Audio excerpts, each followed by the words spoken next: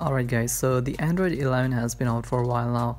It's been almost more than 2 months since Google have released the Android 11, and you're probably thinking about your Sony smartphone whether it's going to get the Android 11 update or not. So unfortunately your smartphone is not going to get the Android 11. Now I know it doesn't sound good, but let me explain you why you guys are not getting the Android 11. So this is the list of all the smartphones from Sony that will not get Android 11. So your smartphone was released in 2018 with Android 8.0 earlier, and then it got its first Android update in 2019, which was Android 9.0 Pie, and then this year it got its second update, which is Android 10. Now see, your smartphone have got two major updates, and if you don't know, Sony gives major Android updates for 2 times, and after that they stop giving the Android updates to its smartphones that have got 2 major updates, and that's the reason why you guys are officially discontinued it by Sony. Now these smartphones came with Snapdragon 845 processor, which is a flagship processor, and it can easily run Android 11 without any issues. But the problem here is the Sony updating policy, which is only for 2 years,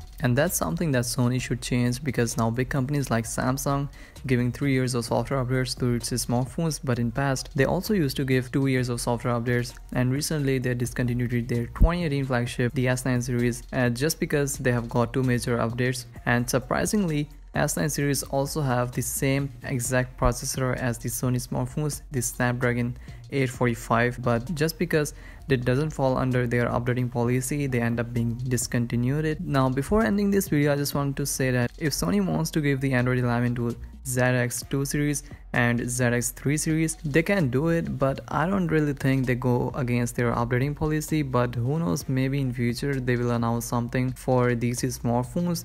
But if there's any news regarding the Android 11 update for these smartphones, I'll let you guys know, but make sure that you subscribe to the channel.